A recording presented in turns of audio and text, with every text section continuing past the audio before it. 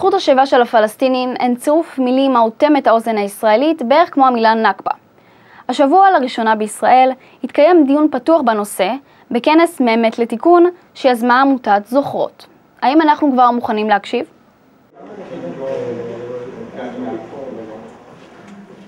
The one-state idea is in the margins. People say it's insignificant, it's impractical, it doesn't appeal to Israeli Jews, it scares them to really promote the one-state idea. We need a very specific picture of what life will be like for the Israeli Jewish population and why it's in their interest to do this politically.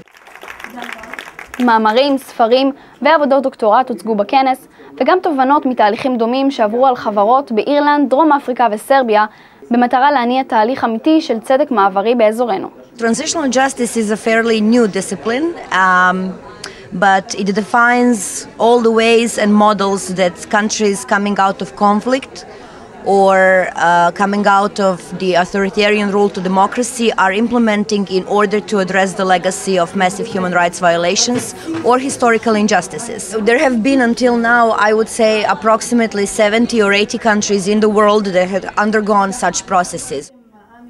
לצד פליטי 48 שחיים מחוץ לישראל, נציגים של העקורים המתגוררים כאן בממייר, עיקרית ואל ערקיב, הציגו בליווי ארגוני זכויות אדם וגופי תכנון מודלים מעשיים ליישום זכות השיבה. It's very important that people will be forgiven for the things that they have done. This is the only way we can go forward. But in my opinion, transitional justice will be the best way for forgiveness. The Oslo process is only pushing people to look forward, to forget the past, not think about it, just to think about a final status solution, which is not even happening actually. And it doesn't work, obviously. The better way to do it would be to work with the past and the future at the same time.